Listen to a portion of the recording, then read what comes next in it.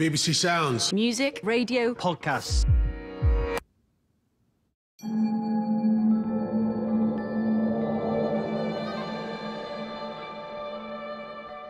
Highlights from the quarter-finals catch up with today's Masters snooker in 40 minutes here on BBC Two after Mary Beard. Hello and welcome to Front Row Late. I'm Mary Beard and tonight I'm asking if beauty truly is in the eye of the beholder. Can we ever actually agree on what it means? A new exhibition explores the influence of 19th century art guru John Ruskin. But does a universal concept of beauty make any sense in a diverse society? We talk about a Botticelli or an antique Chinese vase as beautiful. Is it the same for fascist art or wind farms?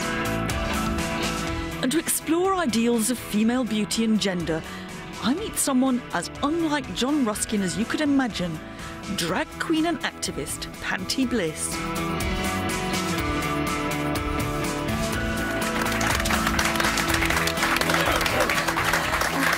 Welcome, everybody.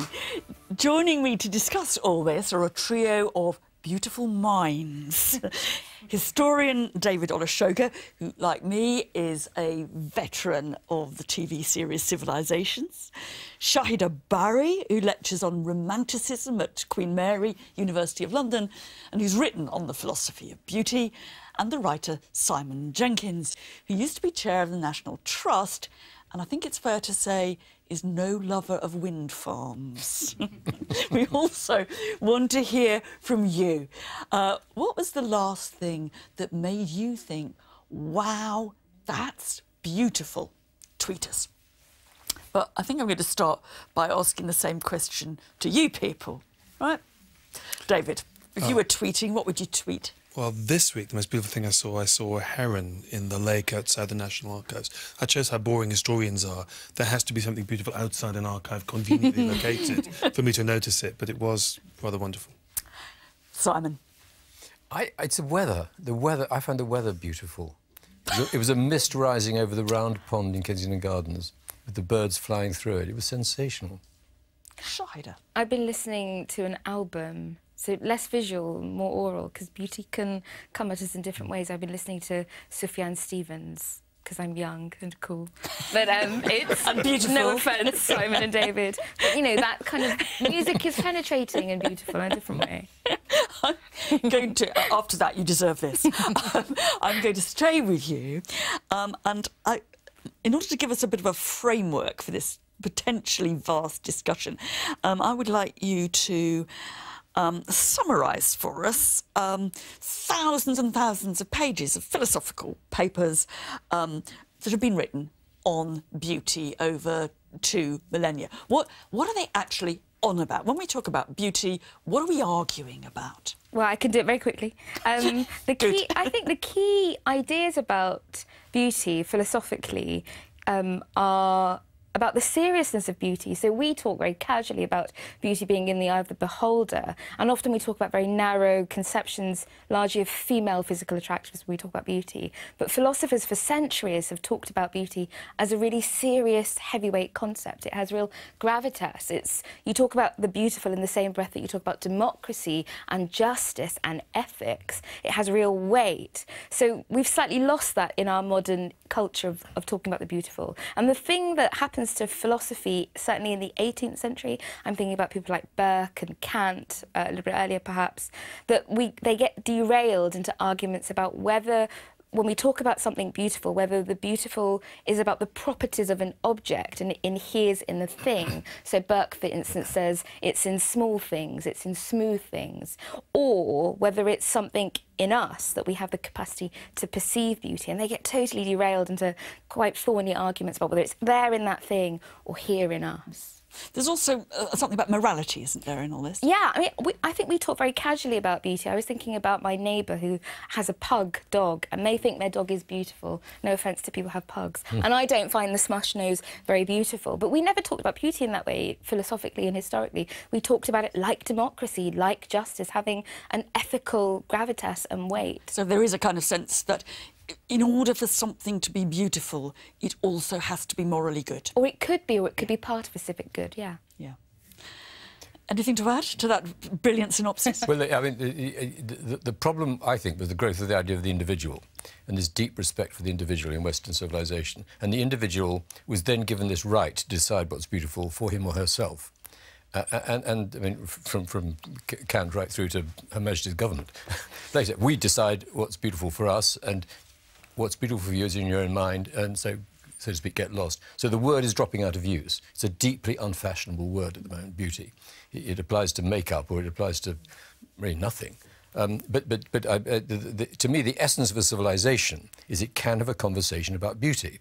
And it's a conversation precisely, as you were saying, about the relationship between your awareness of it and the thing itself. And there is a conversation. It's not all in your head. David, do you think it's all in your head? Well, I think there are echoes of the seriousness of the concept of beauty philosophically in the fact that we don't talk about it. I think people think it's quite a statement. It's quite a bold statement to say something is or isn't beautiful. And I think people are nervous about doing that because it's attaching yourself to the judgment that you're making, and because there is that sort of echo of seriousness, that it's not saying something pretty or something's... There are lots of kind of more frivolous words, but beauty is quite a statement to make. But I mean, I think it's very important, because if you're standing on the top of the Cotswolds and looking out over a beautiful scene, and you say, that is really beautiful, most people know what you're talking about. And the problem is, somebody says, well, I want to build a bloody great power station in it. And you say, no, you won't, it's beautiful. They say, that's just your opinion. That's our problem. But I'm now going to take you back 150 years or so and get down to an example, because there's a new exhibition opening in London about John Ruskin, one of the great 19th century art critics and philosophers. Now, I think that the truth is now that a lot of people have heard of Ruskin, and a lot of people know the probably completely erroneous anecdote about his wedding night when he was supposedly he saw for the first time his wife with no clothes on, and saw for the first time that she had, or any woman had, pubic hair, and was so disgusted that the marriage was never consummated. Now, this is fake news. You know it. I know it's fake news. Of course it is. Great story. Great story. Yeah. Still a good story. That's what they say about fake news. It's always a good story. Yeah. Better story than real news. But I think, to be honest, most of us have not read much of Ruskin's many long polemical works, but he remains, I think, and this is the justification in a way for the exhibition, somebody whose legacy about what he had to say about beauty that still falls pretty heavily on us. I mean, I think, particularly in terms of morality, isn't it? Well, my lasting memory of Ruskin is not just the story about Effie Gray's pubic hair, which I think is a distraction, of course, fake news or not. But it's about his... We still keep mentioning it. But he's so much more interesting on the relationship between beauty and civic good. So he talks so beautifully about... He talks about buildings, about housing, about how people live, and the idea that beauty isn't just frivolous. It isn't something that belongs to connoisseurs in the way that it did to 18th century people, gentlemen. It's not about luxury. It's not about aristocratic paintings. Beauty is... There's a gesture of equality in the fact that beauty is everybody's birthright, that everybody deserves to live in a house that could be beautiful. But we're in some ways a kind of rather crude descendant of that view, particularly in examples such as, let's think of Eric Gill, a well-known man of disgusting morals. We wouldn't now say, we'll not mention what they were, or even at 11:05 at night on the telly.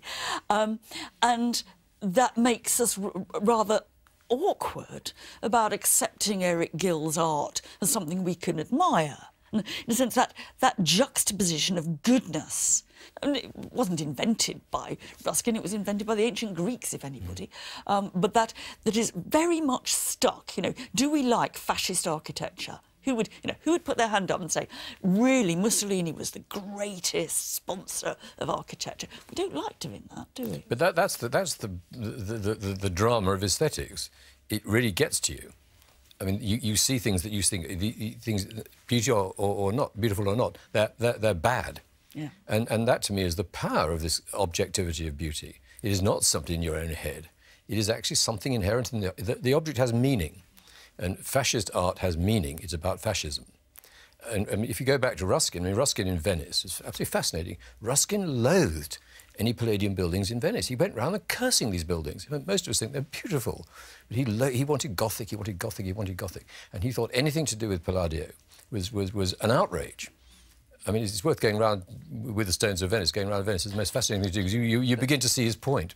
But also, in later life, he then walks around London cursing all the Gothic buildings that have been built inspired by his theories. So it does come back to and the wonderful railways. No, I do take that point, Simon, that in the face of something beautiful, sometimes it's irresistible, that you have no choice but to accept the beautiful, regardless of who makes it. So Gill, I think, is a great example, because even however horrendous you think Gill is, and he, of course, is horrendous, we walked into this building, the facade of which is covered by Gill engravings. Most of us, I mean, I was typing up my notes in a Gill typeface. We live in Gill's work, in Gill's beauty, and we don't have any choice. Or I mean, you could choose a different font, but the beauty of that sans serif font is irresistible, it seems to me. I agree. Ruskin was also, though, I mean, in some ways it seems, I mean, he's not always hugely consistent. He also saw nature as at the absolute heart of this, that there was no such thing as beauty that was not in some way natural. And, you know, we are, as you know, as your choices of your wow moments show, you know, we find the idea of the beauty of nature absolutely irresistible. But it's a very modern concept, isn't it? And that slightly ruins it for me, because I have this awful historian's habit of looking at a beautiful vista and feeling that I feel something, thinking I feel something, and then thinking, what would I have done if I'd been born 200 years earlier? Did the Romantics tell me to feel this way, or am I genuinely feeling this way? Well, is this all Wordsworth's fault? And I'm out in cold in North Wales. Everything's Wordsworth's fault. The great thing, I mean, Ruskin discovered he was in aesthete when he was 6 years old, walking by Derwent Water with his nanny, and he falls off the pushchair, bangs his head on a tree, comes to, sees the formation of the roots around the tree and Derwent Water in the background, and knows that's beautiful. From that moment onward, he's going to be an aesthete. But the whole movement of which he was a part, as Mary says, was to turn the terror of high places. I mean, the people were petrified of these mountains into something beautiful. Yes. And that, to me, was a real achievement. Yeah. I mean, you were chair of the National Trust, and its full title is for historic something or other and places of natural beauty. Yes. I mean, and what you choose is always these things that, you know, the Greeks and Romans would have hated. You know, mountains. We think they're beautiful, but actually, for anybody in the ancient world, they were terribly inconvenient, dangerous, and got in the way. And it's quite shocking reading those old texts. I mean, Samuel Johnson describes the mountains, the Grampian Highlands, as carbuncles and warts on the face of the earth. And it's quite shocking, his instinctual dislike of nature, and it seems very alien. But that's the power of what the Romantics achieved. But I find that such an alien concept. Yeah, well, me too, as a grimy Londoner. Look at my shoes. I mean, I'm not someone they're beautiful. I'm not going to be good on a mountain. But the Romantics were also interested in urban landscapes. Don't forget, Wordsworth writes about standing on Westminster Bridge. There's not anything more lovely. You know, he's actually talking about pollution. He's talking about fumes. I feel, and to Quincy's wandering around the labyrinthine streets of London and finding it this delirious experience. There's an urban beauty too, and that's romantic as much as a land. That pollution, we don't get impressionism. So. I am going to take us to somebody else who also wears lovely shoes, because the truth is, when we talk about beauty, we're actually very often referring to people. And for centuries, artists and sculptors have given us very idealised representations of the female form and of the heroic masculine physique. The fashion industry relies on selling us images of perfection, and the cosmetics industry is booming. Something else that's booming, though, is the drag scene. So, to explore ideals of female beauty and gender, I've been to meet Ireland's most famous drag queen and activist, Rory O'Neill, better known as Panty Bliss. I look real pretty, right? You do. Okay. We can start.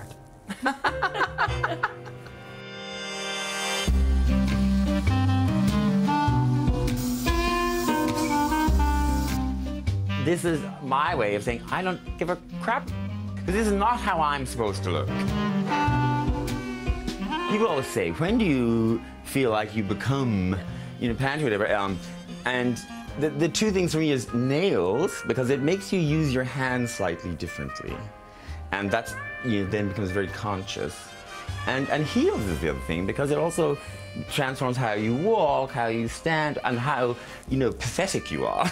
Because once you have heels, you're kind of trapped. And the corsetry and all that stuff. I jokingly say, I'm so glamorous, I'm practically disabled.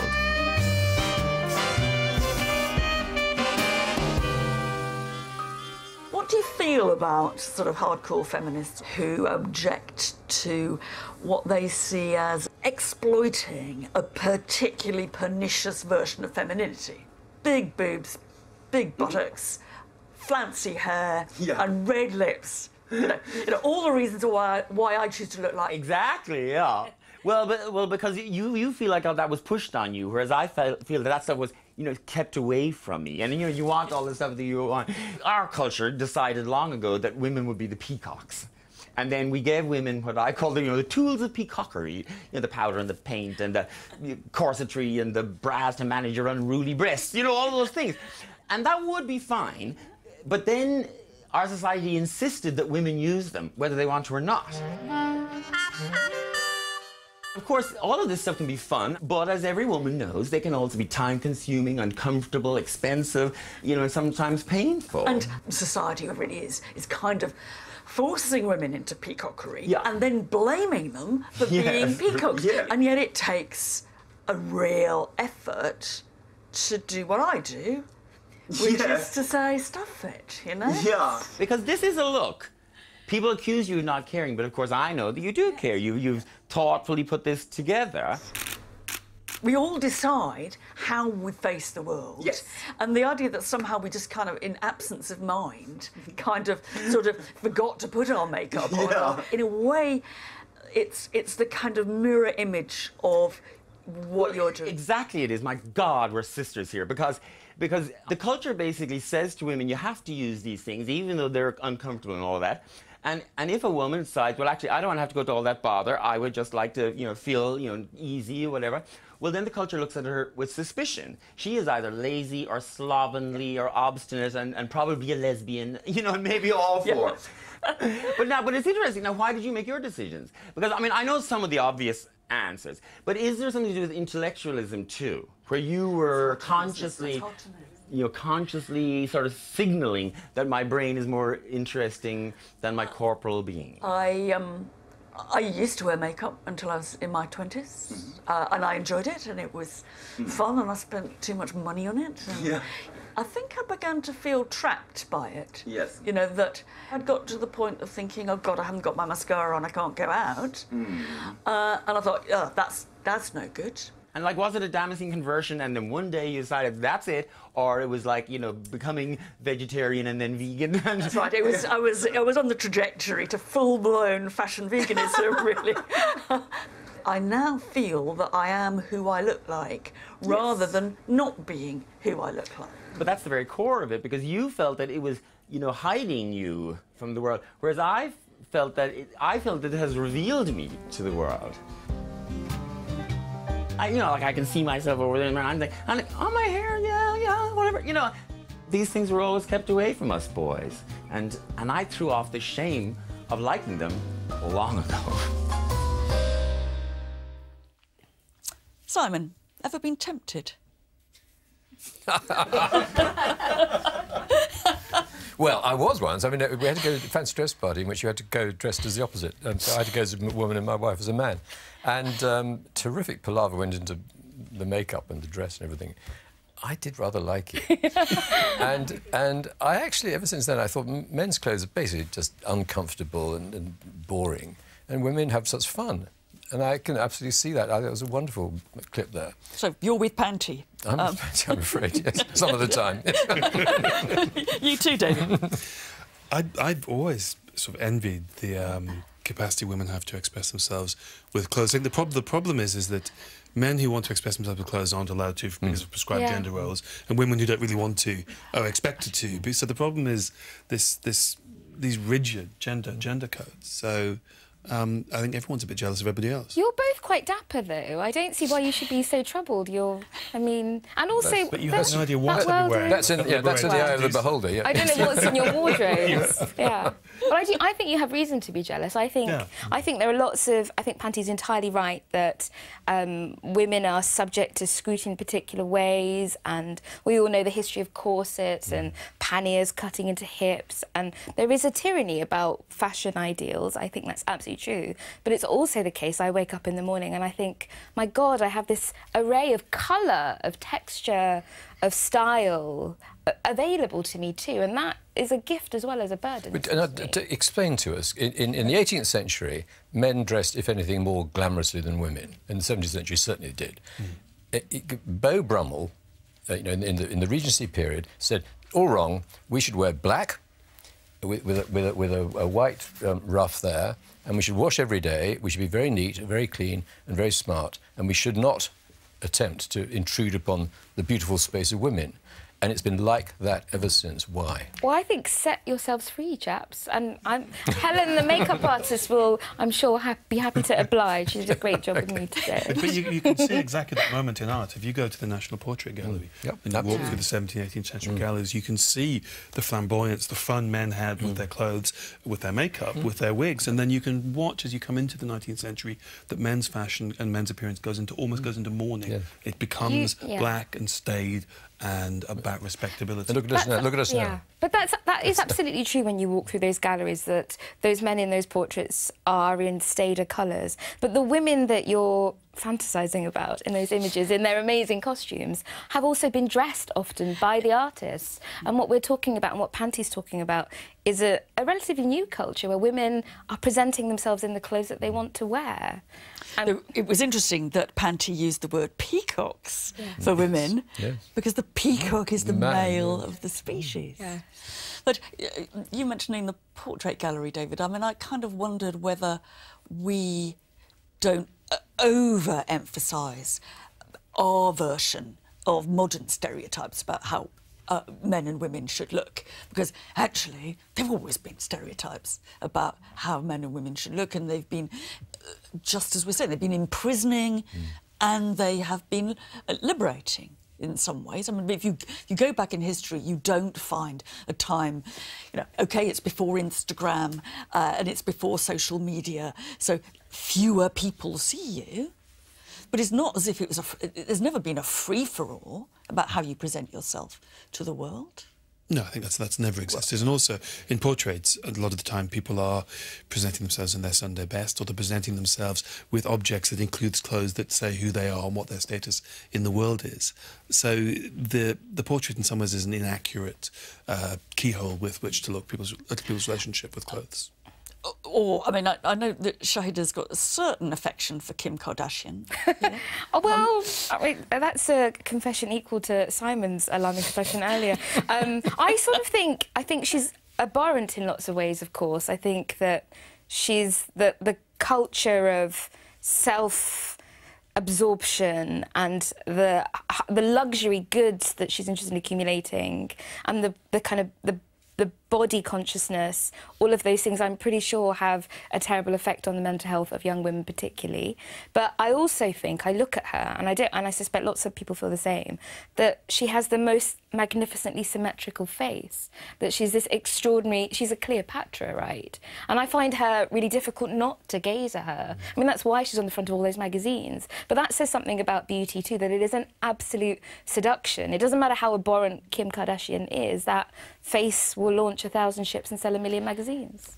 But if you flipped it and you said, so let's not think about these ideals of beauty, however they have been manifested and pressed on us, whether it's by a painter or a photoshopper, and we said, OK, so what do we think about ugliness and this? Is it easier or more difficult to talk about ugly people? I mean, people, A.A. Gill famously said of me that I was completely ugly. I don't want any reassurance now, but so come, please. Must a little, a little, okay, just a little. But what do we think? What is it to be ugly?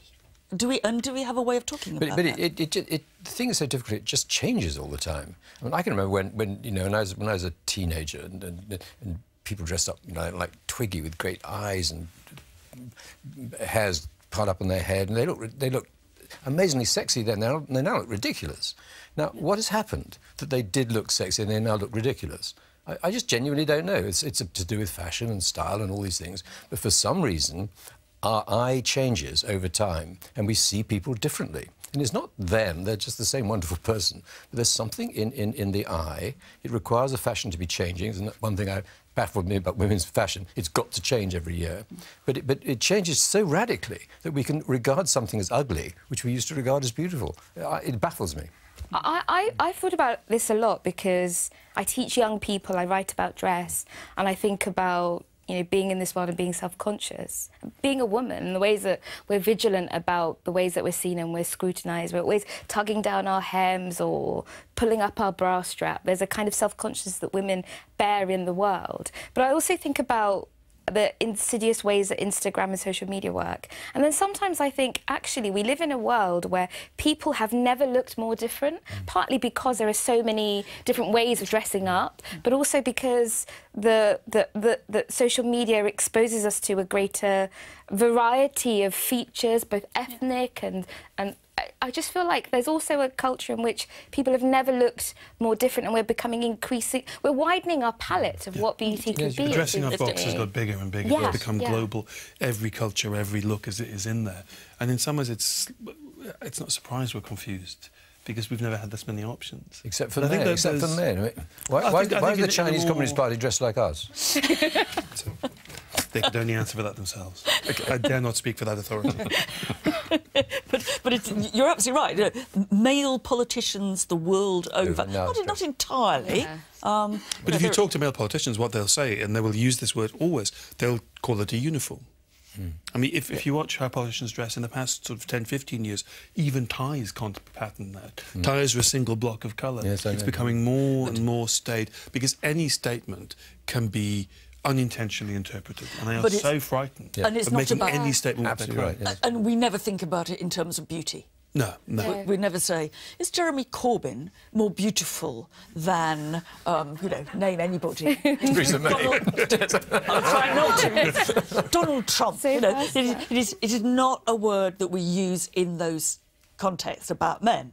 Whereas we could plausibly have a discussion about, you know, Hillary Clinton versus Angela Merkel. Well, that's Panty's point, isn't it? About how, when she asked you, is it an intellectual question for you, how you appear, that for women, the world is so unequal to us that we have to face the injustice of this unequal world, that we can't afford to be allowed to be seen to be dabbling in something as superficial as fashion. We have to present ourselves as, you know, as much like the men as possible, often it seems. And if we do dare to wear leopard print shoes like a certain politician, then we incur wrath. And that seems to me also an injustice and also unfair. The playing field is not level for women. I think Panty's, you know, essentially right about the tyranny of fashion, but I'm afraid I'm going to take us away in a rather different direction from Panty now, because there's a question for me also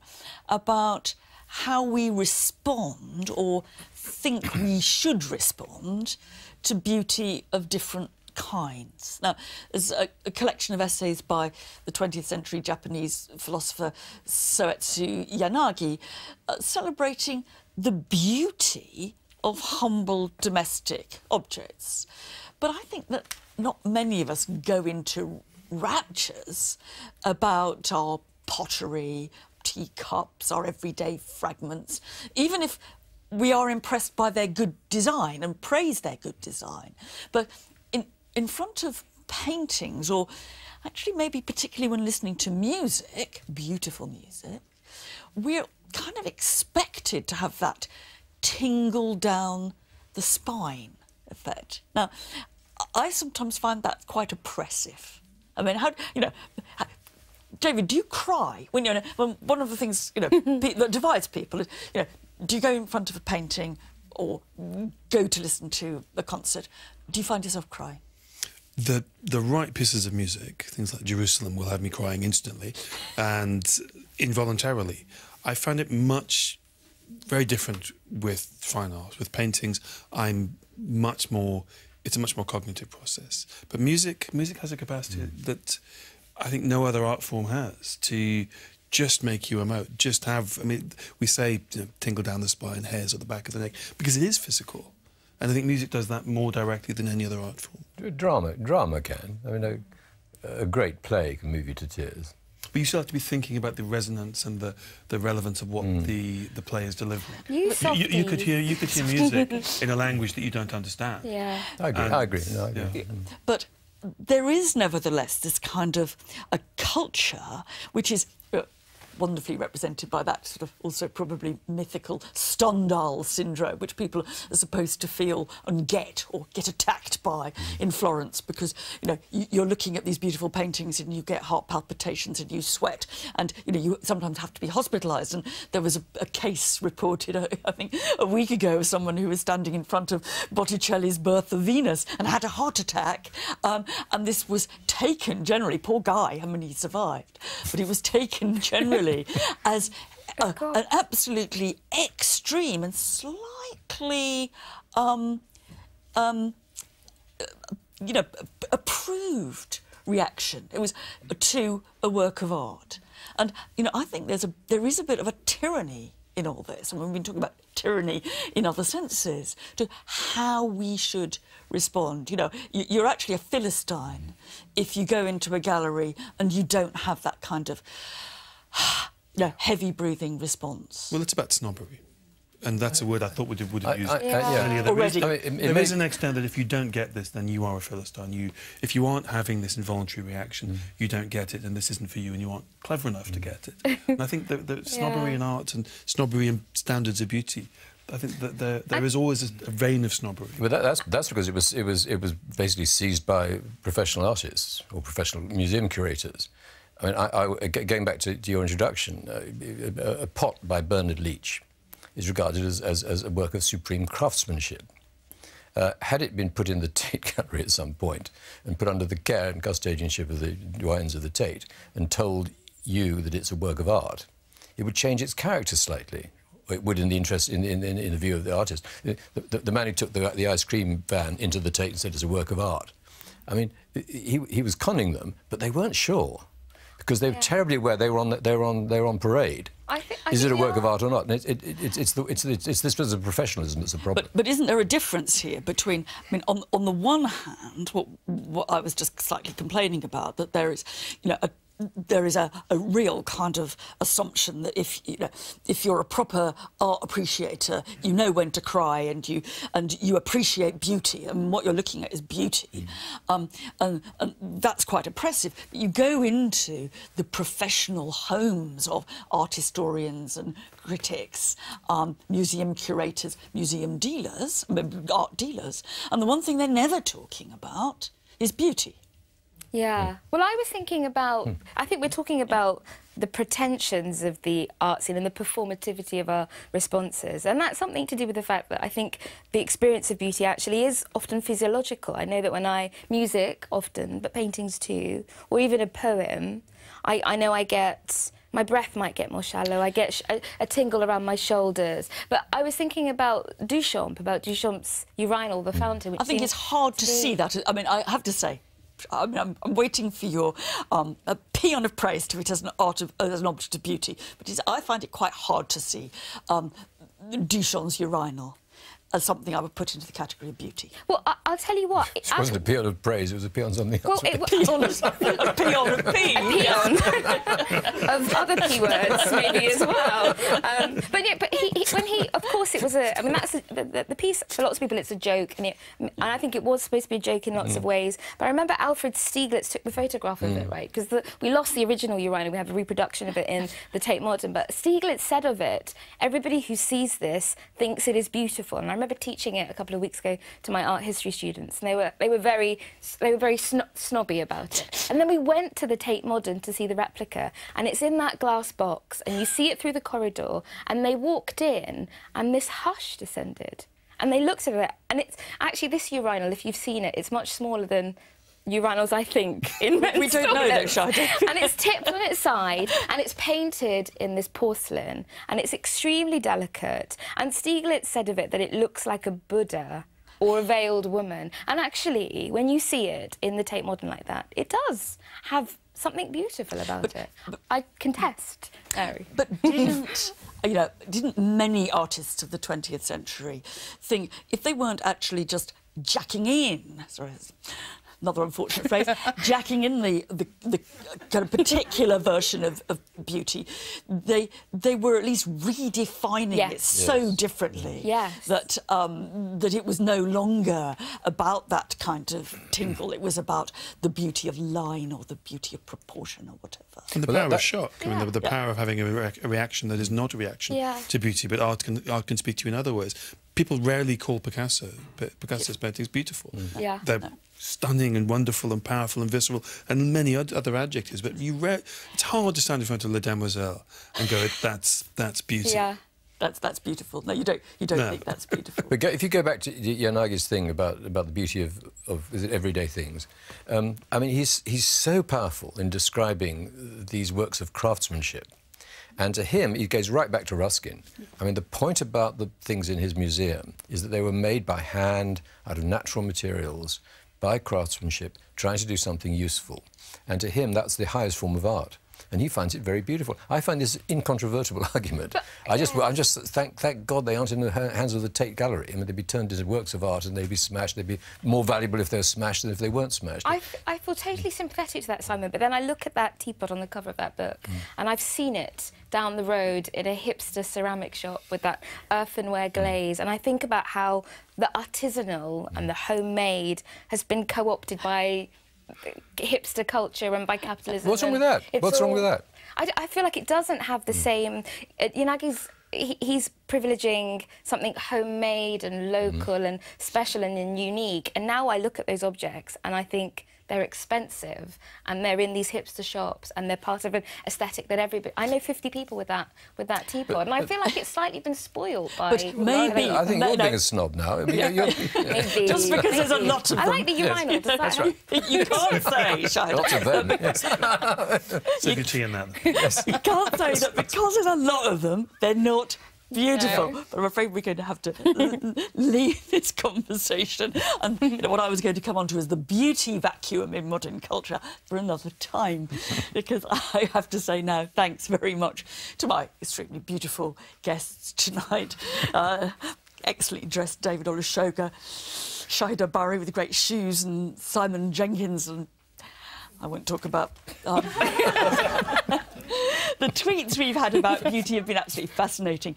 Apart from a few paintings and pets, I should say, the vast majority of your choices have actually been landscapes with a very heavy proportion of sunrises and sunsets. But anyway, I'll be back next Friday and I'll be asking whether size matters in art, from statement architecture to tiny miniatures. But to play us out tonight, the perennially popular but frankly unfeminist tale of Beauty and the Beast, a new production by Birmingham Royal Ballet, opens in Southampton at the end of the month before touring around the country. Good night.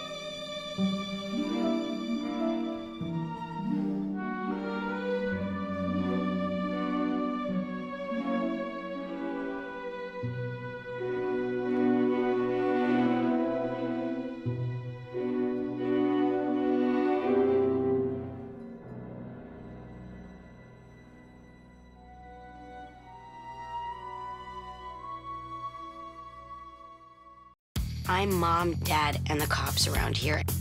There is zero time in the mom schedule for being a lady. Are you dating Luke? Ew, no, I'm dating my daughters. Mom! Mom, you are so so unfair! Who is that? Sophie's dad. Ew! Ew! Seriously, Mom, I hate you. If you really want to upset me, you gotta come up with something new. Better Things. Watch the box set on BBC iPlayer. Continues Thursdays at 10 on BBC Two.